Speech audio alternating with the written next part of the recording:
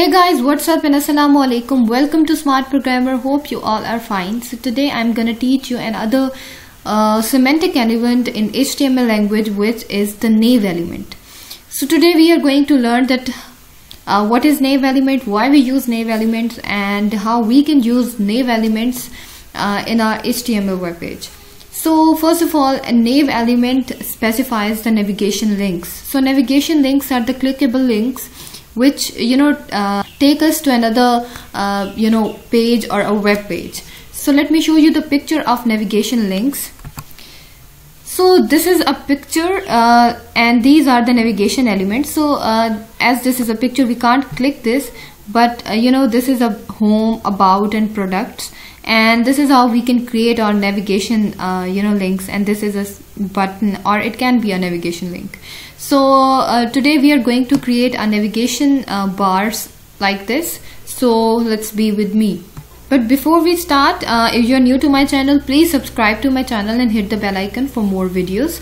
And if you want to learn more about HTML, so check out my series on HTML beginner course. So now I'm gonna create a set of navigation links. So first of all, we are going to use the naive tag or the naive element.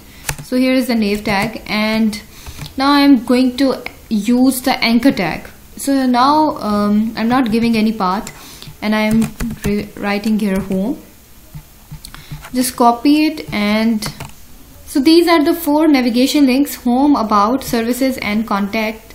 So let's save it and see that how it looks like on our browser. So this is how our navigation links looks like.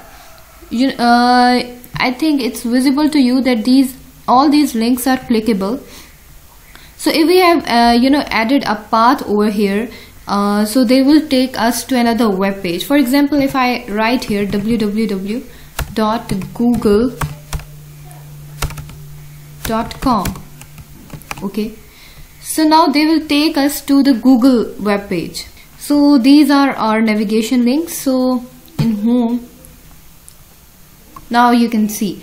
So in this navigation links, which named as home, so we added up the link or the path of the Google web page. So now it took us to the Google web page. So if I change this name to Google, so now just refresh this page. Okay, now we have to, okay, so the home is changed by Google, and now so it takes us to the web page of Google. So this is how our naive links works, and I think you learned that how to create the navigation links. So we can style them by using CSS, but right now our focus is on the semantic elements in HTML. So we will learn about CSS in a separate special lecture. So hope this lecture is clear to you. We did nothing much special, and it was a very easy concept to we just use this naive element. And first we learned that what is naive element. So naive element specifies the set of navigation links, and these are the set of navigation links. And we just use this naive tag, and here we use anchor tag, and add some of the navigation links here. So hope this lecture was helpful to you, and hope you learned something. So if you have any query regarding this lecture, you can ask me in the comment section below. So please subscribe to my channel, hit the bell icon for more videos, and share it with your friends. So this was for today. Bye for now. Take care, and Allah Hafiz.